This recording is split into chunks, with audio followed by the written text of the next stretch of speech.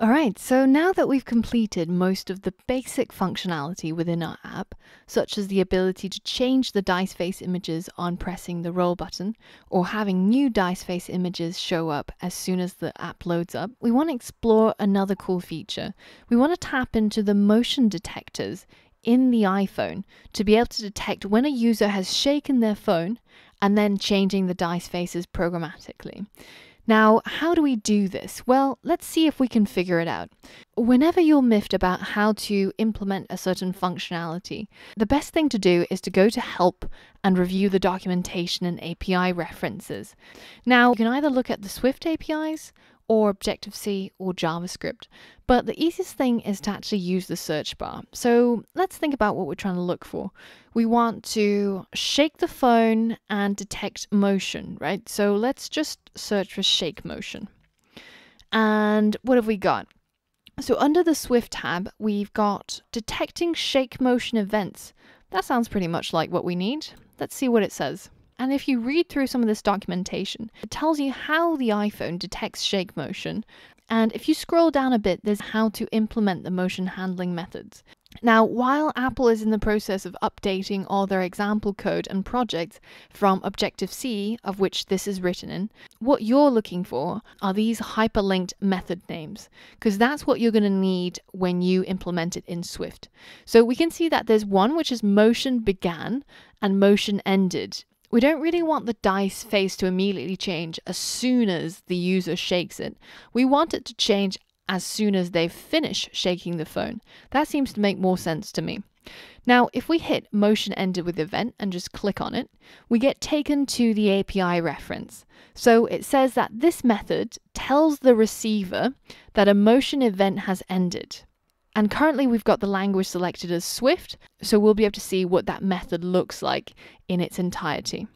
So let's go back into our Dicey project and try to implement this motionEnded function. So again, remember that we don't want to create functions within other functions. So just double click here to check that closing bracket closes update dice images. So we'll write a new function just beneath it. So let's start typing the function name that we saw just now, which is called motionEnded.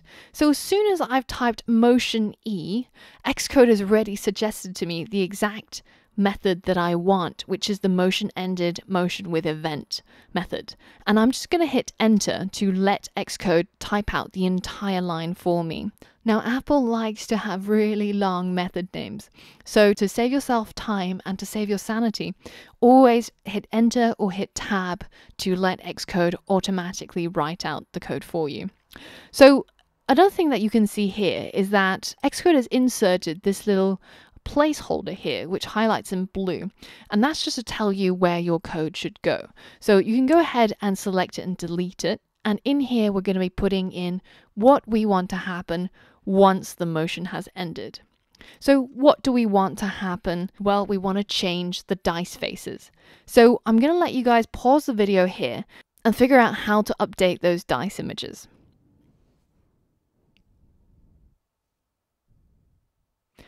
Okay, so that was a pretty simple challenge. We did it twice in the previous lesson, and yes, you basically just have to call update dice images, our beautiful function that we made in the last lesson that contains all the commands that's required to change the dice faces.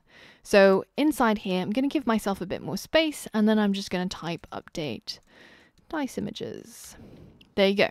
And moment of truth, let's test out our app.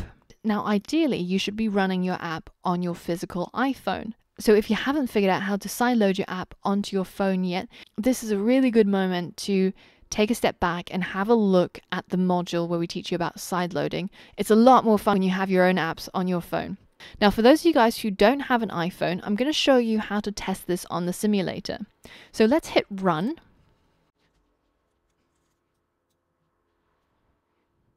And let's just check to make sure everything else is working as intended.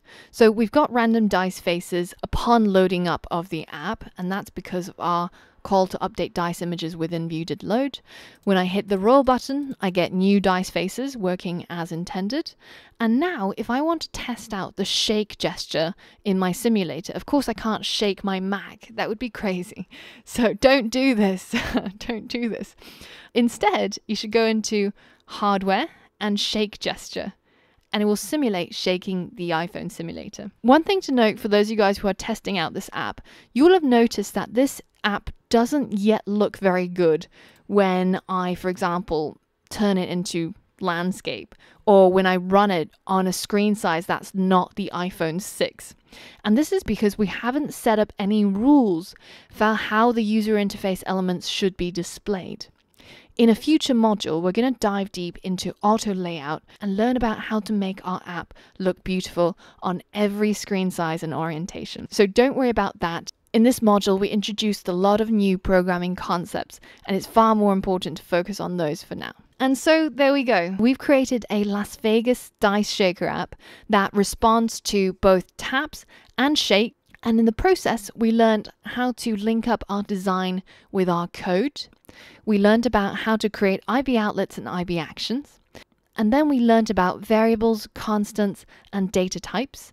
We touched upon randomization and creating arrays. And finally, we reorganized our code, created functions, and tapped into the motion detectors. So this is our first step venturing towards app programming. And in the coming apps and the coming modules, we're going to be looking at how to call APIs from the web, how to set up our own cloud database, and much, much more.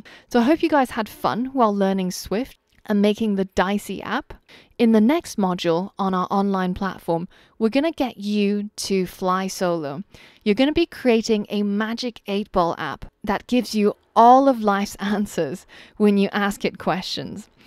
And the idea is to challenge you guys on what you've already learned, what you've already harnessed, and try to see if you've really understood it and if you can apply it yourself. So that's all from me for now, and I'll see you on the next module when we build a magic 8-ball. See you there. When we build a magic 8-ball app. So see you there.